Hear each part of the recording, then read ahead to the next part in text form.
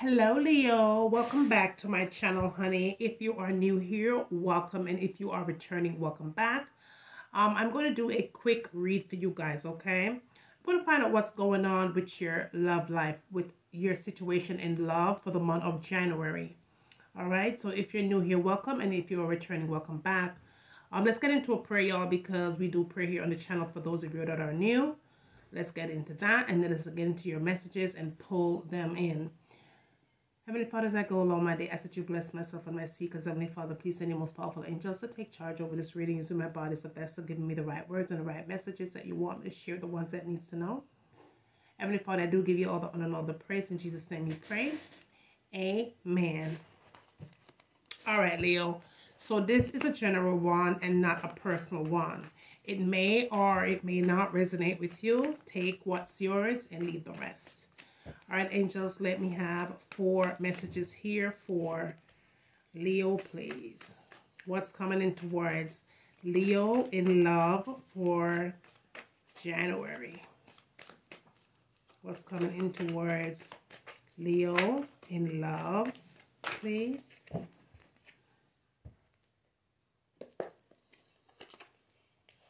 4 cards, please, for Leo.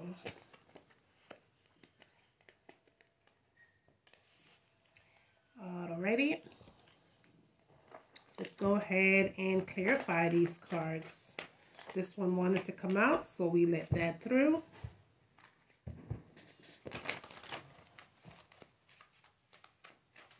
Clarify these cards for Leo. What is coming towards Leo in love for January?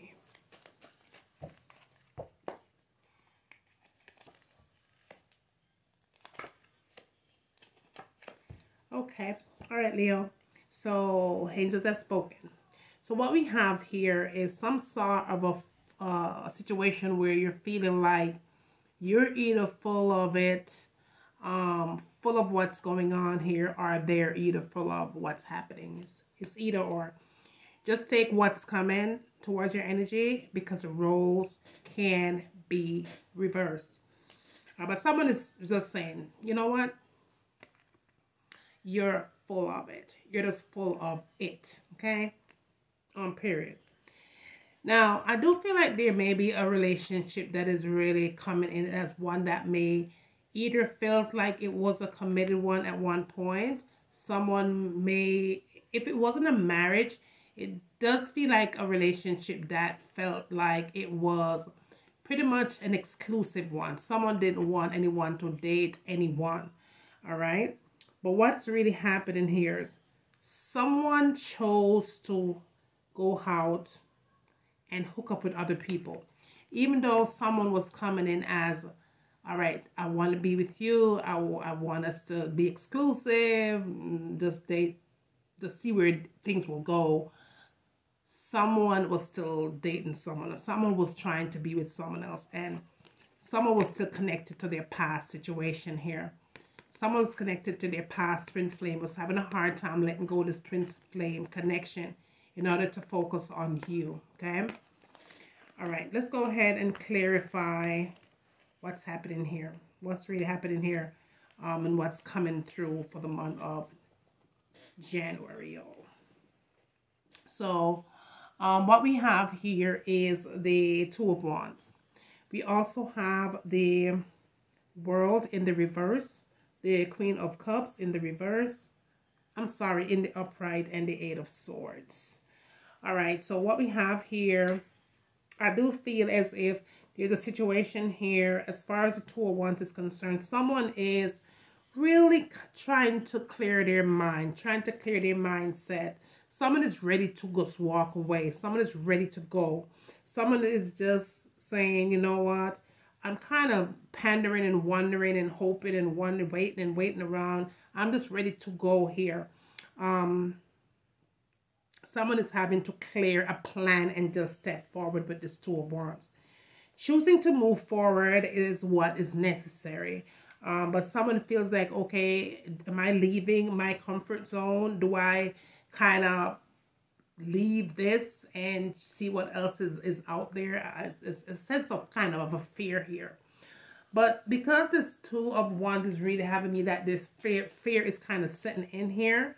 I do feel though, with this World card in the reverse, someone is definitely needing closure here.